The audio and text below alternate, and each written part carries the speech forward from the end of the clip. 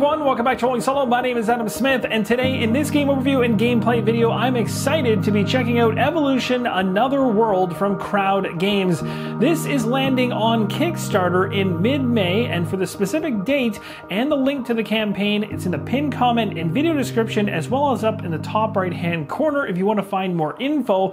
Inside this video, you're going to get to see a game overview and a few rounds of gameplay to give you a great idea as to how the solo mode for Evolution Another World works. In this game, you create animals and give them traits so they survive and thrive in the chaotic world of wondrous creatures. The goal of the game is to give your creatures enough energy to transmute and transcend their state of existence. The first player to transmute 3 creatures wins the game. This is a fast-paced, easy-to-learn game with a solo mode included in the core game, which does change the end game condition. We'll talk about that more later in the video. Mechanically, it is inspired by Evolution New World, but trades some complexity there for more dynamic and light gameplay. We'll start off with the game overview. I'll go over all the components I've got here on the table as I've set up for the solo mode. We'll start things off with the energy deck. This one right here with a waterfall background. Find all these cards, shuffle them up, place them within easy reach. You're going to draw the top card off the deck and reveal it, which I've already gone ahead and done. You're also going to take a look at the bottom of the card, and dependent on how many players you're playing, and when you're playing solo, you're playing a 2-player game. So you'll take a look at the candles down at the bottom of the card. There's 2 right here. It states underneath it 2 energy. So we take 2 energy tokens, place them at the bottom portion of the card. Now some of these cards, and once they're placed here, are called the energy source. Once these energy source cards are placed, some of them will have a top section as well. You'll see in this case 2, so 2 more energy at the top section of this card, but some of the cards that come off the top of this deck may not even have anything up here. You may only have energy coming along the bottom. Now for all the energy tokens that are not currently in play, you're going to place them within easy reach in the supply token area. I've got energy tokens inside of a game tray. Game trays are not included inside of the box. It's worth mentioning that. This right here is a sleep token. There's a whole bunch of them. Also got them inside of a game tray. There's also transmutation tokens. And these tokens sit inside of acrylic bases to keep them standing up. Next up, we have the Evolution deck. You'll find a lizard on the back of this one, as well as an energy track along the bottom. Get these cards, shuffle them all together, and place them within easy reach. To fill out my player area, I'm going to go ahead and draw 1 card off the top of the Evolution deck. This becomes my creature to start the game off. It comes in face down. You'll see the lizard on the back of it, and at the very bottom, again, the energy track facing up. And then we're also going to draw 5 cards, which will make up our starting hand. Now, when you're playing the game solo, you're going to be going up against what's called a shade. It's a virtual opponent. It is ominous, it's swift, and relentless.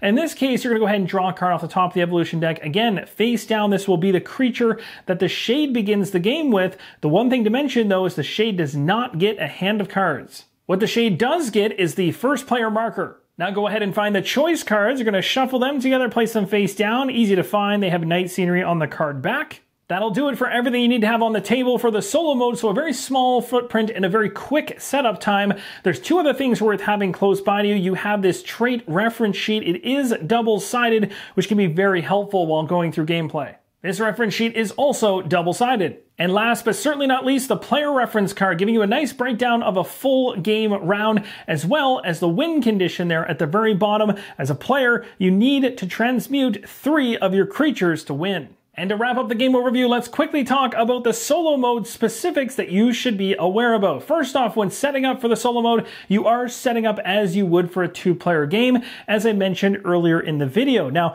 the shade, as you saw, does not have a hand of cards. It's actually going to play directly from the Evolution deck, which is the deck with the lizard and the track, the energy track on it. Now, the other thing to mention is on pages 10 and 11 of the rulebook is where the solo mode rules can be found, and there you're going to find the special algorithm in terms of resolving the shade's turns. When the shade character has to choose between a creature or a trait, you're going to use the choice card coming off the top of the choice deck, which is way up there in those mini cards with the moon on the back. You'll draw one of those. It'll help you to resolve which of the 2 it takes. Now in the solo mode, the round is going to end when all your creatures are asleep. It doesn't matter if the shade has non-sleeping creatures. In other words, creatures that are still awake. And last but not least, there's no change in the solo mode for the player in terms of what they need to accomplish to win. You need to transmute 3 creatures to win the game. However, the shade only needs to transmute 1. That's going to do it for the game overview. Now let's move into some gameplay. I'll show you a few rounds to give you a great idea as to how this game flows and operates to help you make an informed decision as to whether or not Evolution Another World is for you. Now the first thing you're going to do as a player is take a look at the 5 cards you've drawn up. At the start of the round, you're able to redraw cards. If you wish, you can discard cards from your hand and draw an equal number of cards from the deck. The first player marker is with the Shade character to start off the game, and so the Shade character will take the very first turn. And the first thing you're going to check is to see whether or not all the creatures that the Shade is controlling are sleeping. And if they are, you're going to draw a card from the Evolution deck and place it face down as a new Shade creature to the right of the other ones. Nothing to resolve there. Now we'll talk about traits. We're going to choose a Shade that isn't sleeping with the most energy on its track. In this case, we only have 1, so it's quite obvious, but if there's a tie, you're going to choose the leftmost one. We're going to draw a card from the Evolution deck and select the trait oriented. In the same way as the pitcher, but if it is a caring or metamorphic, you're going to rotate the card upside down to select the other trait on it, and you'll add the selected trait to the creature. Because the trait was not caring or metamorphic, we don't have to rotate the card upside down to select the other trait on it. So this one is just going to get put underneath of the current creature that is there. Now it's worth mentioning if the creature already has this trait, you're going to add it to an adjacent creature to the right. If this is also impossible, you just flat out discard the drawn card. Now, when you attach a trait to a creature, you're going to want to make sure that you can not only see the trait up top, but also the description underneath. So we're activating the Shade's character at this point, and we're checking to see its energy track. If it currently is filled all the way to the end, it's going to transmute, and as I talked about earlier in the video, the second it goes ahead and transmutes one creature, you've lost. This isn't the case, so we move on to the next step, which is if the creature has gained any aggressive orange trait this turn, which you can see the trait is green underneath the fireproof text there, then it's going to try to attack your creature, and you're going to use a choice card to determine the target. Again, in this case, it's not orange, so it will not be attacking. It's important to note that the creature for the Shade is going to attack only if success is certain. In other words, if the target loses energy or a trait or falls asleep. If the creature has several attacking traits, you're going to resolve them in the following order: lulling, fire-breathing, vampire. These are the types of traits that associate themselves with the orange trait. And then after the attack, the attacker falls asleep and the Shade's turn ends. If there is no attack, you just continue onwards. And in this case, there is no attack. I want to quickly touch on some of the icons we're seeing here. So right here it says, when attacked, this creature does not lose its traits. That's what that icon means. You also see icons for particular traits. You can go over to the trait reference sheet to find out what this trait does. Here we see fireproof, and it's a defensive trait. It says when this character is attacked, it does not lose any traits.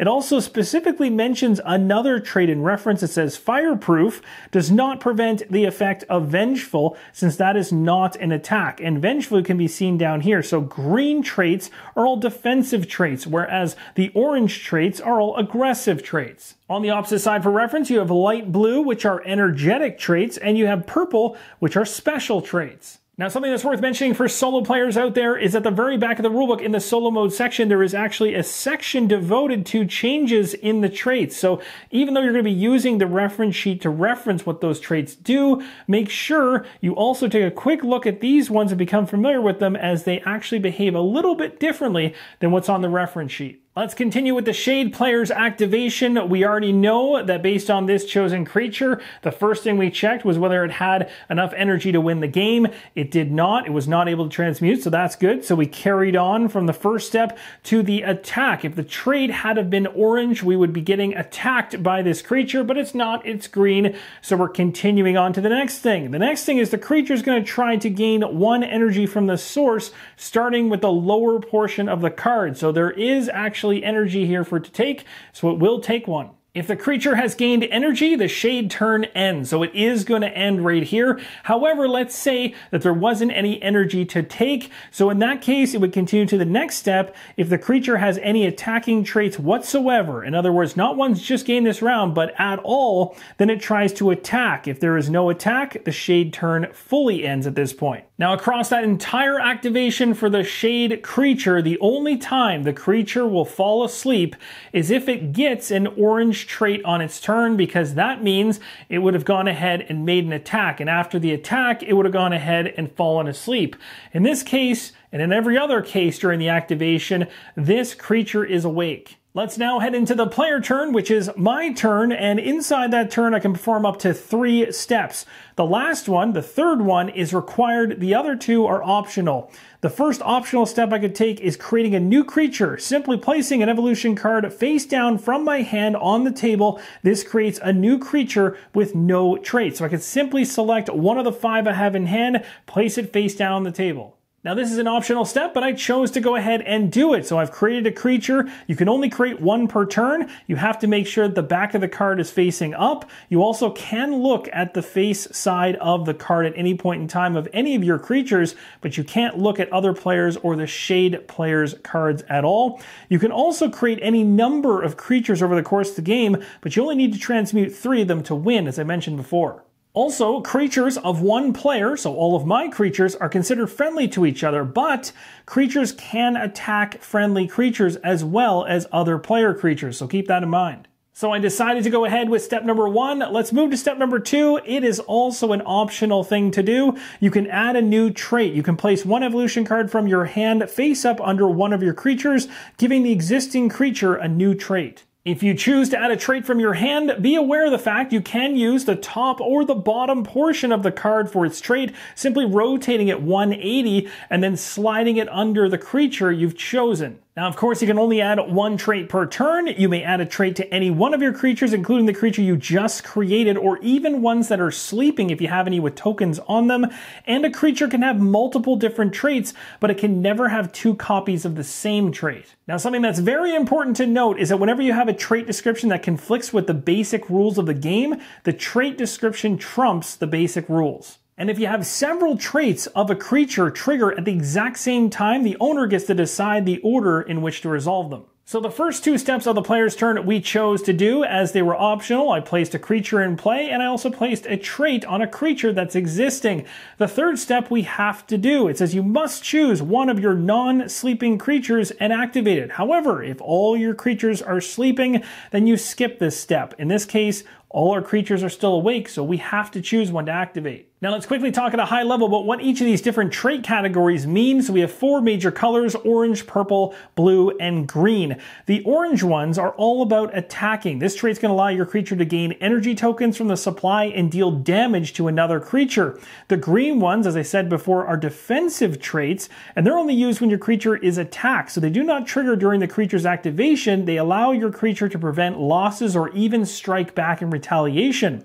Now the light blue are the energetic traits, and these ones allow your creature to gain additional energy tokens or to transfer them between your creatures, which can be very handy. The purple traits will allow your creature to interact with other creatures in various ways or to create complex combos. So I'm going to go ahead and choose to activate this creature right here. And as you can see during the player turn here, 1 and 2 we've already done. 3, we're choosing to activate one of our non-sleeping. We've chosen this one. We get to choose 1 action for it. We can either gain 1 energy from the source, we can transmute, we can attack another creature, or we can sleep. If we choose to gain energy, we take a look at our source card here. We do have energy in the source. We could take that energy and place it on the track down here for the creature that we activated.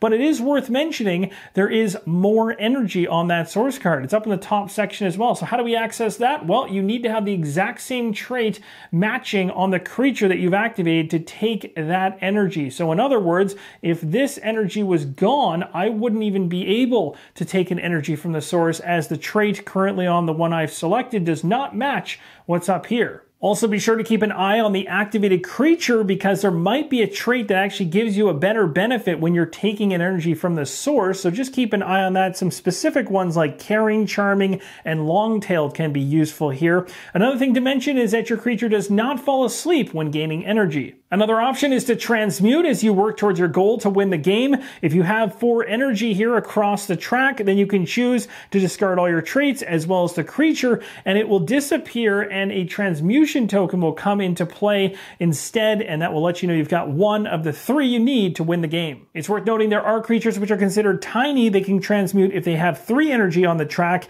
and no more than 3 traits. Another possible action is attacking, which is what I plan on doing. In order to make an attack, you have to have a trait that actually is an attacking trait, and I do. It's an orange one, so this creature absolutely can target another creature. It states on it the target falls asleep, and if it does, this creature gains 1 energy from the supply. The Shades creature falls asleep, and I gain an energy from the source, which is quite nice. We take a look at the trait, because it's a defensive one. It says, when attacked, this creature does not lose traits. Well, in this case, that doesn't apply, so it doesn't get any benefit from it. Now, your creature can also potentially have more than just one attacking trait on them, and if they do, you can choose to use some or all of those traits against the target of the attack. After resolving an attack, my creature falls asleep too. So I chose the attack action, but let's talk about sleep, because as an action, you can choose to sleep.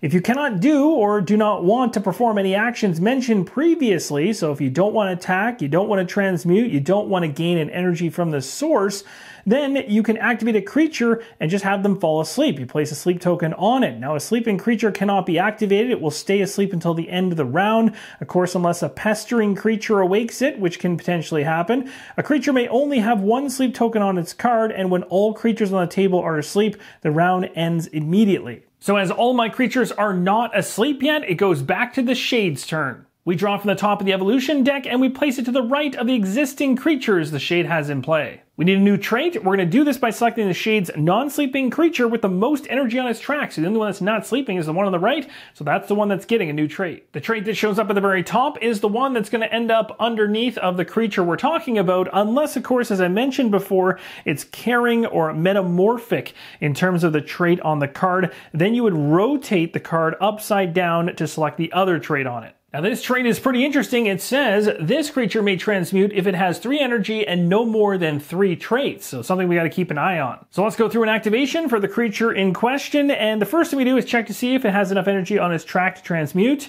It does not, or anything to do with its abilities. We'll continue on here. The next thing is if it has an orange aggressive trait up top. It does not, so it will not be attacking. Next, the creature tries to gain a source from the lower part of the card if possible. And if the creature's gained it, its turn is going to end. There is nothing on the bottom portion of the card at this point in time, and the top portion here where we could get energy from if the trait matched, well, that's not possible here either. And finally, a check through all the traits of the creature in case this creature has been out for a while and maybe has multiple traits on it. If there's another trait that didn't come in during this turn that's orange, it would go ahead and make an attack at this point, but it doesn't have one. So at this point, the Shade turn ends, but this creature did not fall asleep. It comes back to me again. We're going to go through another turn because I do have a creature that is not asleep. Remember, the end round trigger is when all my creatures are asleep. Nothing to do with the Shade's characters. Now in this case, I have optional things I could do. I could create another creature. I could add a new trait if I wish, and I actually am going to skip adding of a new creature right now. I'm instead going to add a trait. I think this fearsome trait would be really useful underneath this one.